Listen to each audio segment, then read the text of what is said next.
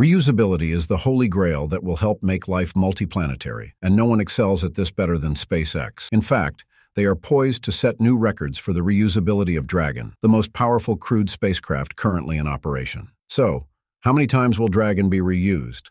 And how does it outperform its competitors? Let's find out everything in today's episode. SpaceX's Dragon is currently the only U.S. spacecraft that's reusable and human-rated. And do you know what its reuse limit is? 5 flights. As of now, SpaceX has 4 Dragon spacecraft in its fleet. One of them, named Endeavour, has hit the maximum number of reuses allowed, completing 5 flights as it embarks on the Crew 8 mission. So, does that mean it's retiring? No, not quite. The 5-flight limit is more of a theoretical guideline. A spacecraft can exceed this limit if thorough inspections and evaluations prove it's still safe to operate. And that's exactly what NASA and SpaceX are doing, collaborating to determine Dragon's true maximum reusability. A press briefing on February 28, 2024 for the Crew 8 mission, Steve Stick, NASA's Commercial Crew Program Manager, provided some valuable insights. SpaceX is currently conducting deep inspections on each component of the Dragon spacecraft to figure out just how many flights it can safely handle beyond the original limit. There's lifetime cycle issues, where once you start using it the 3rd, 4th, 5th time, you start finding different things. SpaceX is really good about identifying these issues quickly and then acting quickly to fix them, said retired NASA astronaut and former SpaceX executive Garrett Reisman, who now consults for the company on human spaceflight matters. Stick stated, "Right now, we're starting a process we call extended certification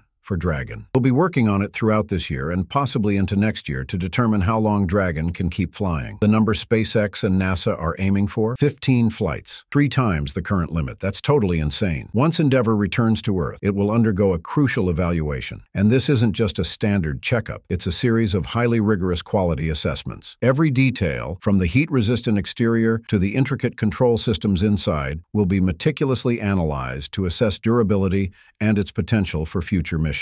Elon Musk has always envisioned operating spacecraft like commercial airplanes. This means high launch frequency, rapid turnaround times, and impressive reusability. You know, we don't fly a commercial plane once and then toss it away. But that's been the traditional model of the space industry. And it's exactly why space exploration has been so expensive. SpaceX is applying the same use, maintain, reuse philosophy seen in the aviation industry. And they are doing it so well. However, reusing spacecraft comes with its own set of challenges. Just like any complex machine, the parts of a spacecraft wear down over time, especially in the harsh environment of space. Extreme temperatures, intense radiation, and micrometeoroids all take a toll. And when Dragon splashes down in the ocean, it's exposed to moisture and salt. So, after each mission, SpaceX has to go through a process of replacing and servicing specific parts before the spacecraft is ready to fly again. Spacecraft are similarly designed with parts that require periodic replacement, while the core structure is built for exceptional durability. This allows spacecraft like SpaceX's Dragon to have a long operational life across multiple flights, ensuring sustainability in space missions. Currently, SpaceX has 4 Crew Dragon capsules and is in the process of building a 5th. If the extended certification allows Dragon to fly 15 missions instead of the current 5-flight limit, Dragon could easily meet all crew transport needs for the ISS for a very long time, potentially for the entire lifespan of the station. This is pretty straightforward. Other spacecraft like Boeing's Starliner and Sierra Nevada's Dream Chaser won't be ready to fly until at least next year. Meanwhile, crew rotation missions for the ISS have to stay on schedule. So it's no surprise that NASA will continue relying on SpaceX's Dragon for these missions. Now, I know some might argue that Dragon's reusability isn't all that impressive. For example, Starliner was originally designed with the ability to be reused up to 10 times without needing an extended certification.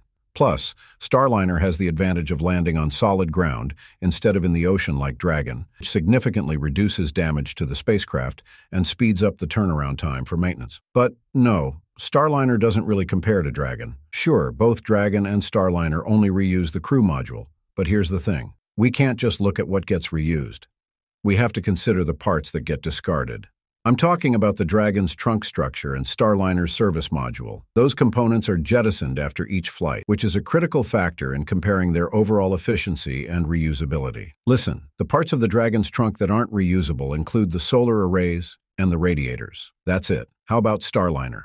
The service module on Starliner includes not only solar arrays and radiators, but also critical engine and fuel systems. Specifically, Starliner discards its abort engines, used for emergencies, orbital maintenance engines, and about half of its RCS, reaction control system engines. Additionally, all 4 oxidizer tanks, 4 fuel tanks, and the entire system of valves, plumbing, and electronics that support these engines are also thrown away after each launch. You see the difference, right? While both Crew Dragon and Starliner have parts that need replacing after each flight, Starliner discards a lot more, especially when it comes to its engine and fuel systems. This makes prepping for the next mission significantly more expensive and resource-intensive. That's all about how the main components of the spacecraft are arranged. Most of Crew Dragon's critical systems are located in the crew module, the part that can be recovered and reused. Another drawback of Starliner is its complex design, which includes 2 sets of RCS reaction control system engines, along with their associated fuel tanks and plumbing. After the service module of Starliner is discarded, the crew module still needs the ability to maneuver in space, so it requires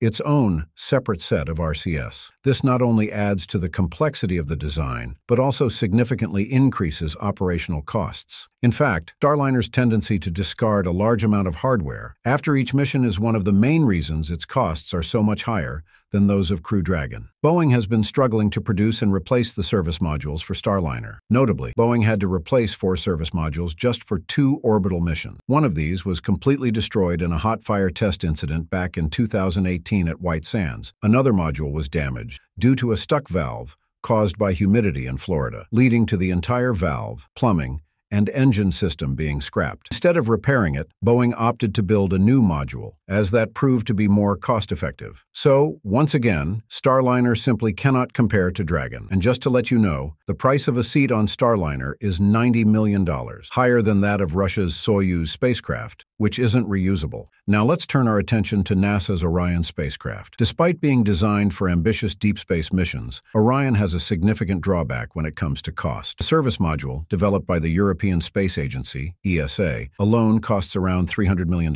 Of course, this module, which includes complex and expensive systems like propulsion, power supply, and tanks for gas and water, will also be discarded after each flight. While Orion is said to be reusable, the big question remains: how many times can it actually be reused? Who knows? As of now, no Orion capsule has flown a second time. Although the Artemis Y mission was successful, numerous technical challenges remain unresolved. The most pressing issue is with the spacecraft's heat shield. NASA's team of scientists is working hard to address this problem, but it has significantly delayed the entire Artemis program. When will Artemis II, the mission to return humans to the moon, take place? No one has a definitive answer. Not only is there a delay in timelines, but the development costs for Orion have also skyrocketed. To date, the development cost for the Orion capsule alone have exceeded $20 billion.